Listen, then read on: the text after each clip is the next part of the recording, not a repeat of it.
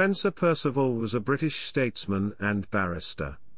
He was Prime Minister of the United Kingdom from October 1809 until his assassination in May 1812. Perceval is the only British Prime Minister to have been assassinated, and the only Solicitor-General or Attorney-General to have become Prime Minister.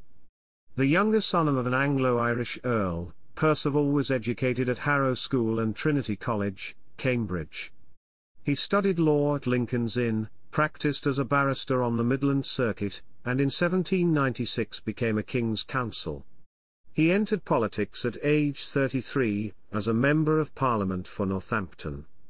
A follower of William Pitt the Younger, Perceval always described himself as a friend of Mr. Pitt, rather than a Tory. Perceval was opposed to Catholic emancipation and reform of Parliament. He supported the war against Napoleon and the abolition of the Atlantic slave trade. He was opposed to hunting, gambling and adultery, did not drink as much as most MPs at the time, gave generously to charity, and enjoyed spending time with his 13 children. After a late entry into politics, his rise to power was rapid. He was appointed as Solicitor-General and then Attorney-General for England and Wales in the Addington Ministry, Chancellor of the Exchequer and Leader of the House of Commons in the Second Portland Ministry, and became Prime Minister in 1809. At the head of a weak ministry, Perceval faced a number of crises during his term in office, including an inquiry into the Walcheren expedition, the madness of King George III, economic depression, and Luddite riots. He overcame these crises, successfully pursued the Peninsular War in the face of opposition defeatism, and won the support of the Prince Regent. His position was looking stronger by early 1812, when, in the lobby of the House of Commons, he was assassinated by a merchant with a grievance against his government. Perceval had 4 older brothers who survived to adulthood. Through expiry of their male line, male heirs, the earldom of Egmont passed to one of his great-grandsons in the early 20th century, and became extinct in 2011. Chapter 1, Childhood and Education. Perceval was born in Audley Square, Mayfair, London, the 7th son of John Perceval, 2nd Earl of Egmont. He was the second son of the Earl's second marriage. His mother, Catherine Compton, Baroness Arden, was a granddaughter of the 4th Earl of Northampton. Spencer was a Compton family name. Catherine Compton's great-uncle Spencer Compton, 1st Earl of Wilmington, had been Prime Minister. His father, a political advisor to Frederick, Prince of Wales and King George III, served briefly in the cabinet as First Lord of the Admiralty.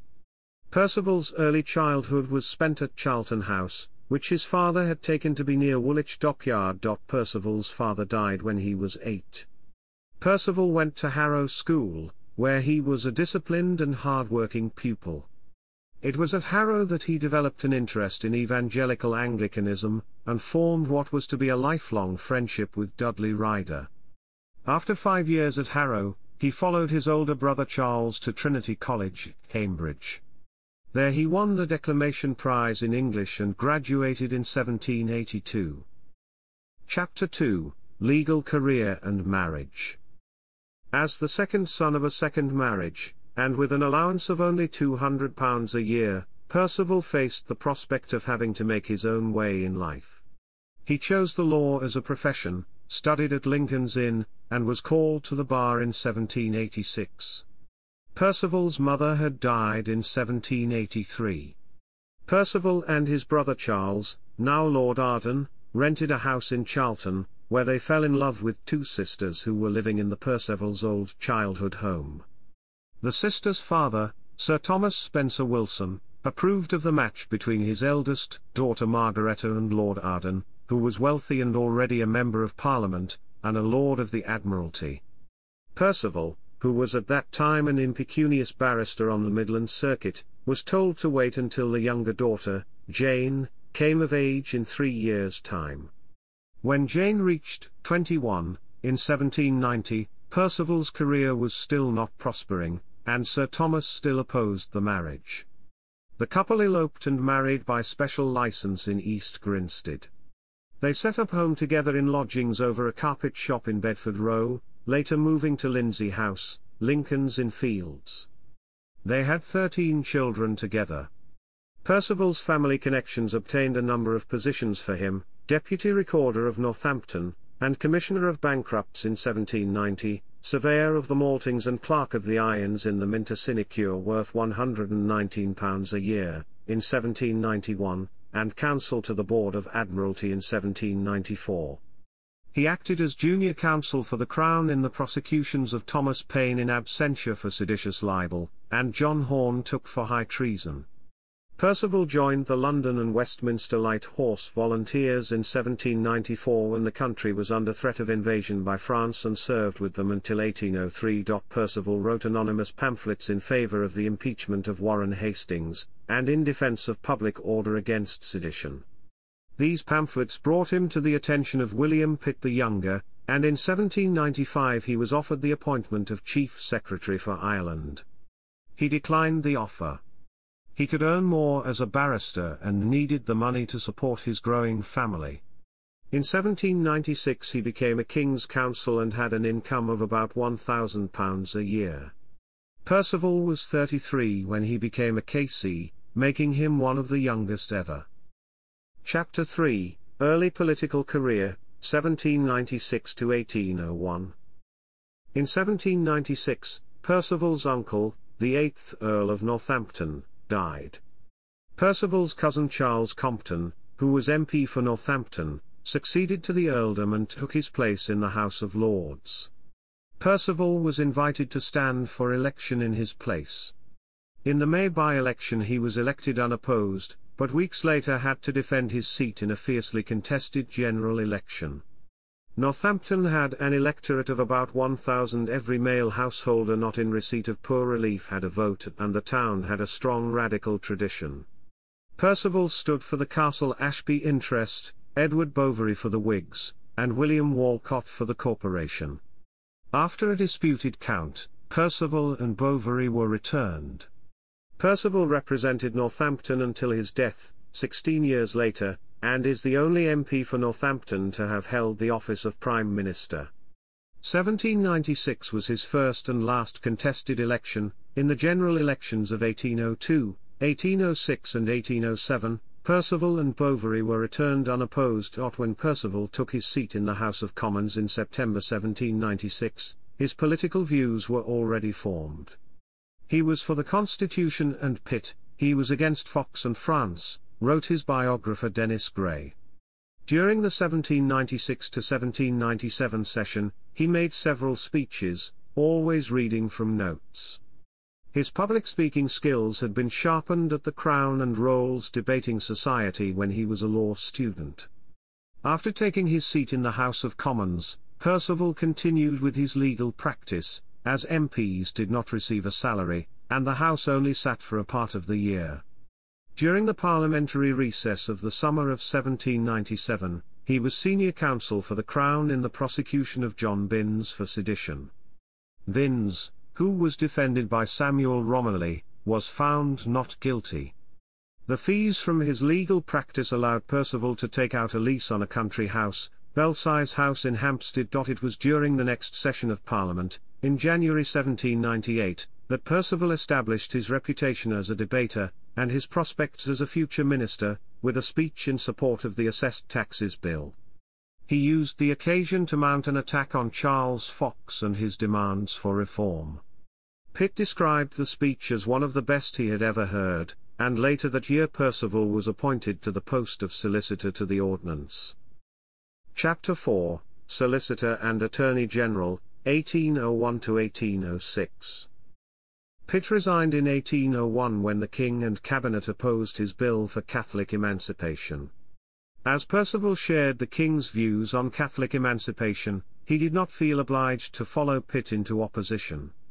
His career continued to prosper during Henry Addington's administration. He was appointed Solicitor-General in 1801 and Attorney-General the following year. Perceval did not agree with Addington's general policies, and confined himself to speeches on legal issues. He was retained in the position of Attorney General when Addington resigned, and Pitt formed his second ministry in 1804. As Attorney General, Perceval was involved with the prosecution of radicals Edward Despard and William Cobbett, but was also responsible for more liberal decisions on trade unions, and for improving the conditions of convicts transported to New South Wales. When Pitt died, in January 1806, Perceval was an emblem bearer at his funeral. Although he had little money to spare, he contributed £1,000 towards a fund to pay off Pitt's debts. He resigned as Attorney-General, refusing to serve in Lord Grenville's Ministry of All the Talents, as it included Fox. Instead he became the leader of the pitted opposition in the House of Commons. During his period in opposition, Perceval used his legal skills to defend Princess Caroline, the estranged wife of the Prince of Wales, during the delicate investigation. The princess had been accused of giving birth to an illegitimate child, and the Prince of Wales ordered an inquiry, hoping to obtain evidence for a divorce. The government inquiry found that the main accusation was untrue, but it was critical of the behavior of the princess. The opposition sprang to her defense and Perceval became her advisor, drafting a 156-page letter to King George III in her support. Known as the Book, it was described by Perceval's biographer as the last and greatest production of his legal career. When the king refused to let Caroline return to court, Perceval threatened publication of the book. But Grenville's ministry fell, again over a difference of opinion with the king on the Catholic question, before the book could be distributed. As a member of the new government, Perceval drafted a cabinet minute acquitting Caroline on all charges and recommending her return to court. He had a bonfire of the book at Lindsay House, and large sums of government money were spent on buying back stray copies. A few remained at large and the book was published soon after his death. Chapter 5, Chancellor of the Exchequer, 1807–1809. On the resignation of Grenville, the Duke of Portland put together a ministry of pittits and asked Perceval to become Chancellor of the Exchequer and leader of the House of Commons. Perceval would have preferred to remain Attorney-General or become Home Secretary, and pleaded ignorance of financial affairs. He agreed to take the position when the salary was augmented by the Duchy of Lancaster. Lord Hawkesbury recommended Perceval to the king by explaining that he came from an old English family and shared the king's views on the Catholic question. Perceval's youngest child, Ernest Augustus, was born soon after Perceval became Chancellor.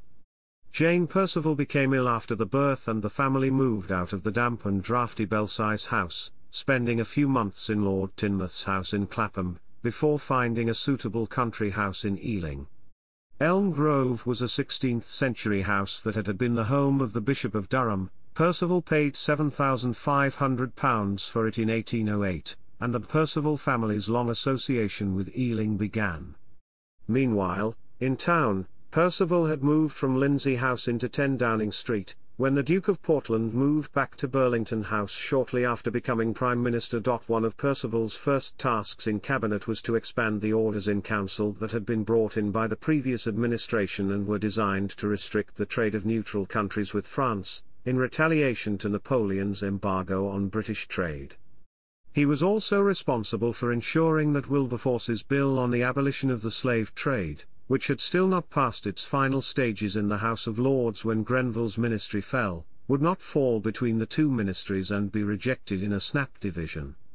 Perceval was one of the founding members of the African Institute, which was set up in April 1807 to safeguard the abolition of the Slave Trade Act. As Chancellor of the Exchequer, Perceval had to raise money to finance the war against Napoleon. This he managed to do in his budgets of 1808, and 1809 without increasing taxes, by raising loans at reasonable rates and making economies. As leader of the House of Commons, he had to deal with a strong opposition, which challenged the government over the conduct of the war, Catholic emancipation, corruption, and parliamentary reform. Perceval successfully defended the Commander-in-Chief of the Army, the Duke of York, against charges of corruption when the Duke's ex-mistress Mary Ann Clark claimed to have sold army commissions with his knowledge. Although Parliament voted to acquit the Duke of the main charge, his conduct was criticised, and he accepted Perceval's advice to resign. Portland's ministry contained 3 future Prime Ministers, Perceval, Lord Hawkesbury and George Canning, as well as another two of the 19th century's great statesmen, Lord Eldon and Lord Castlereagh.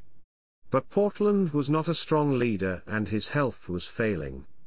The country was plunged into political crisis in the summer of 1809 as Canning schemed against Castlereagh, and the Duke of Portland resigned following a stroke.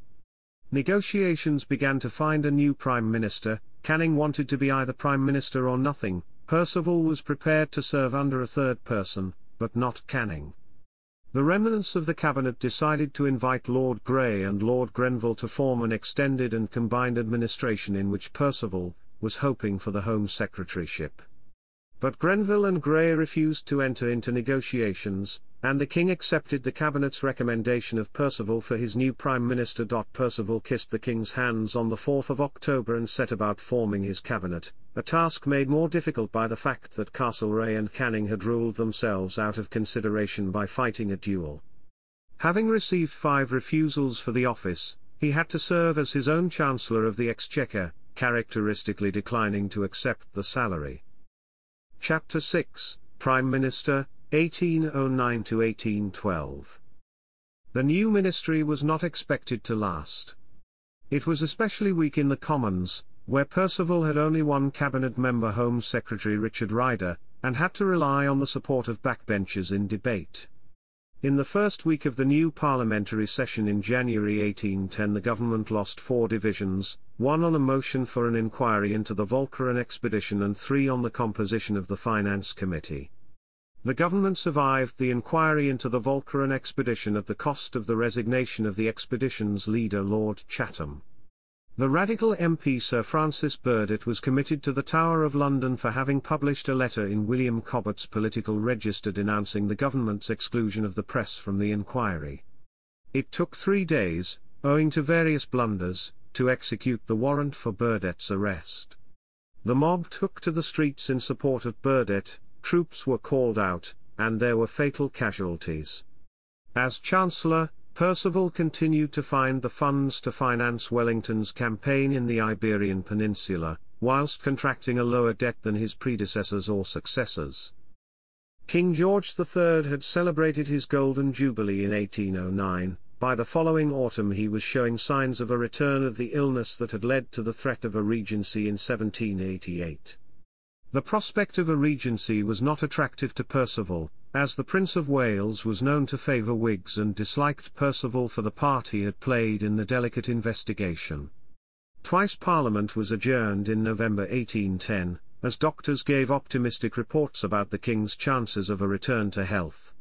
In December select committees of the Lords and Commons heard evidence from the doctors, and Perceval finally wrote to the Prince of Wales on the 19th of December saying that he planned the next day to introduce a Regency Bill. As with Pitt's Bill in 1788, there would be restrictions. The Regent's powers to create peers and award offices and pensions would be restricted for 12 months, the Queen would be responsible for the care of the King, and the King's private property would be looked after by trustees. The Prince of Wales, supported by the opposition, objected to the restrictions, but Perceval steered the bill through Parliament. Everyone had expected the Regent to change his ministers but, surprisingly, he chose to retain his old enemy Perceval. The official reason given by the Regent was that he did not wish to do anything to aggravate his father's illness. The King assented to the Regency Bill on the 5th of February, the Regent took the royal oath the following day and Parliament formally opened for the 1811 session. The session was largely taken up with problems in Ireland, economic depression and the bullion controversy in England, and military operations in the peninsula. The restrictions on the Regency expired in February 1812, the King was still showing no signs of recovery, and the Prince Regent decided, after an unsuccessful attempt to persuade Grey and Grenville to join the government, to retain Perceval and his ministers. Richard Wellesley, 1st Marquis Wellesley, after intrigues with the Prince Regent, resigned as Foreign Secretary, and was replaced by Castlereagh. The opposition meanwhile was mounting an attack on the Orders in Council, which had caused a crisis in relations with America, and were widely blamed for depression and unemployment in England. Rioting had broken out in the Midlands and North, and been harshly repressed. Henry Brougham's motion for a select committee was defeated in the Commons, but, Under continuing pressure from manufacturers, the government agreed to set up a committee of the whole House to consider the orders in council and their impact on trade and manufacture. The committee began its examination of witnesses in early May 1812. Chapter 7, Assassination. At 5:15 p.m., on the evening of the 11th of May 1812, Perceval was on his way to attend the inquiry into the orders in council. As he entered the lobby of the House of Commons, a man stepped forward, drew a pistol and shot him in the chest. Perceval fell to the floor, after uttering something that was variously heard as murder and "Oh my God." They were his last words. By the time he had been carried into an adjoining room and propped up on a table with his feet on two chairs, he was senseless, although there was still a faint pulse. When a surgeon arrived a few minutes later, the pulse had stopped, and Perceval was declared dead. At first it was feared that the shot might signal the start of an uprising, but it soon became apparent that the assassin, who had made no attempt to escape, was a man with an obsessive grievance against the government and had acted alone. The assassin, John Bellingham, was a merchant who believed he had been unjustly imprisoned in Russia, and was entitled to compensation from the government, but all his petitions had been rejected. Perceval's body was laid on a sofa in the Speaker's drawing room and removed to number 10 in the early hours of the 12th of May. That same morning an inquest was held at the Cat and Bagpipes public house on the corner of Downing Street and a verdict of wilful murder was returned. Perceval left a widow and 12 children aged between 3 and 20, and there were soon rumours that he had not left them well provided for. He had just £106 fives 1d in the bank when he died. A few days after his death, Parliament voted to settle £50,000 on Perceval's children, with additional annuities for his widow and eldest son. Jane Perceval married Lieutenant Colonel Sir Henry Carr, brother of the Reverend Robert James Carr, then Vicar of Brighton, in 1815 and was widowed again 6 years later. She died aged 74 in 1844. Perceval was buried on the 16th of May 1812 in the Egmont vault at St. Luke's Church, Charlton, London. At his widow's request, it was a private funeral. Lord Eldon, Lord Liverpool, Lord Harrowby and Richard Ryder were the pallbearers. The previous day, Bellingham had been tried, and, refusing to enter a plea of insanity, was found guilty. He was hanged on the 18th of May. Chapter 8, Legacy. Perceval was a small, slight, and very pale man, who usually dressed in black. Lord Eldon called him Little P. He never sat for a full-sized portrait. Likenesses are either miniatures or are based on a death mask by Joseph Nlikens. Perceval was the last British Prime Minister to wear a powdered wig tied in a queue, and knee breeches according to the old-fashioned style of the 18th century. He is sometimes referred to as one of Britain's forgotten Prime Ministers, remembered only for the manner of his death. Although not considered an inspirational leader, he is generally seen as a devout, industrious, principled man who at the head of a weak government steered the country through difficult times. A contemporary MP, Henry Grattan, used a naval analogy to describe Perceval. He is not a ship of the line, but he carries many guns, is tight-built and is out in all weathers. Perceval's modern biographer, Dennis Gray, described him as a herald of the Victorians. Perceval was mourned by many. Lord Chief Justice Sir James Mansfield wept during his summing up to the jury at Bellingham's trial. But in some quarters he was unpopular, and in Nottingham the crowds that gathered following his assassination were in more cheerful mood. Public monuments to Perceval were erected in Northampton, Lincoln's Inn and Westminster Abbey. 4 biographies have been published, a book on his life and administration by Charles Verulam Williams, which appeared soon after his death, his grandson Spencer Walpole's biography in 1894, Philip Treherne's short biography in 1909, Dennis Gray's 500-page political biography in 1963. In addition, there are 3 books about his assassination, one by Molly Gillan, one by David Hanrahan, and the latest by Andrew Linklater entitled Why Spencer Perceval Had to Die. Perceval's assassination inspired poems, such as Universal Sympathy on the Martyred Statesman. One of Perceval's most noted critics, especially on the question of Catholic emancipation, was the cleric Sidney Smith.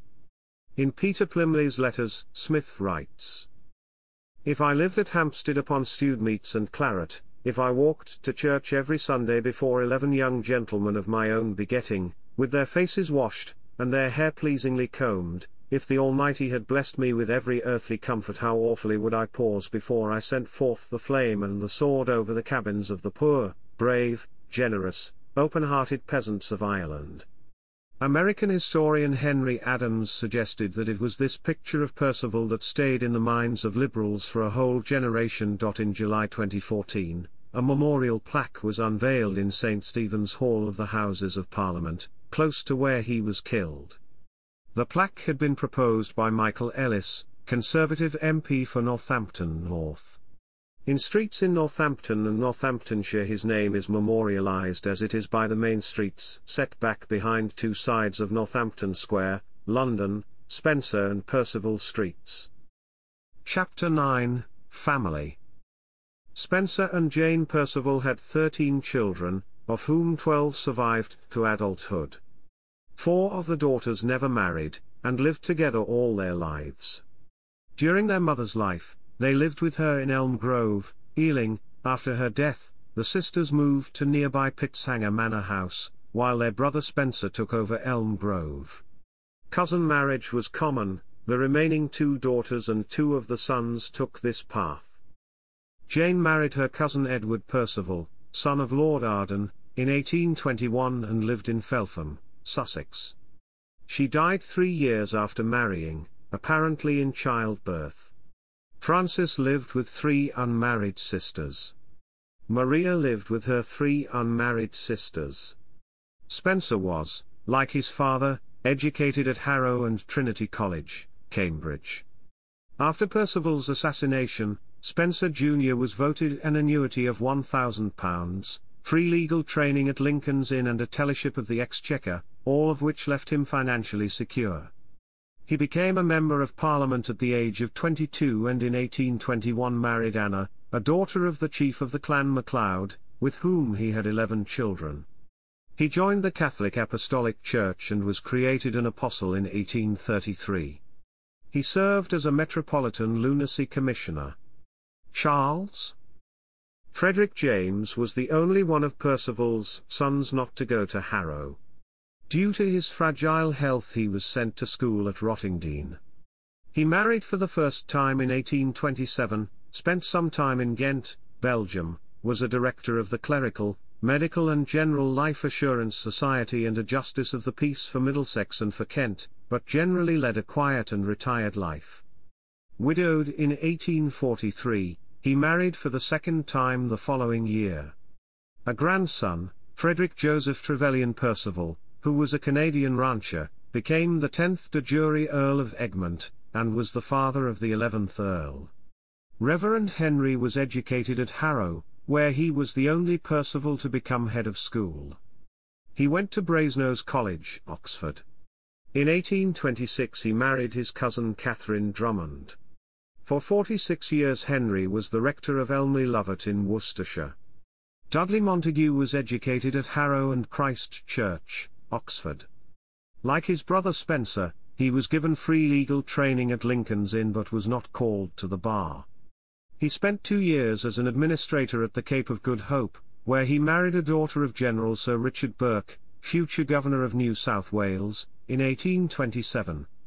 Back in England he obtained a Treasury post and defended his father's reputation after it was attacked in Napier's History of the Peninsular War.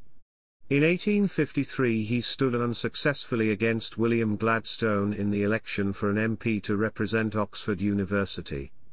Isabella married her cousin Spencer Horatio Walpole in 1835 and was the only one of Perceval's daughters to have children.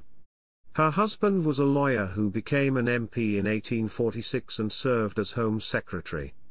They lived in the Hall on Ealing Green, next door to Isabella's 4 unmarried sisters. John Thomas was educated at Harrow. After a 3-year career as an officer in the Grenadier Guards and a term at Oxford University, he spent 3 years in asylums and became a campaigner for reform of the lunacy laws. In 1832, just after his release from an asylum, he married a cheesemonger's daughter. Louisa lived with her 3 unmarried sisters. Frederica lived with her 3 unmarried sisters. In her will she left money to build All Saints' Church, Ealing, in memory of her father. It is also known as the Spencer Perceval Memorial Church. Ernest Augustus was educated at Harrow. He spent 9 years in the 15th Hussars, 7 of them as a captain. In 1830, he married his cousin Beatrice Trevelyan, daughter of Sir John Trevelyan, 5th Baronet. The couple settled in Somerset and raised a large family, including antiquary Spencer George Perceval. Ernest served as private secretary to the Home Office on 3 occasions. Chapter 10, Arms. Chapter 11, Cabinet of Spencer Perceval.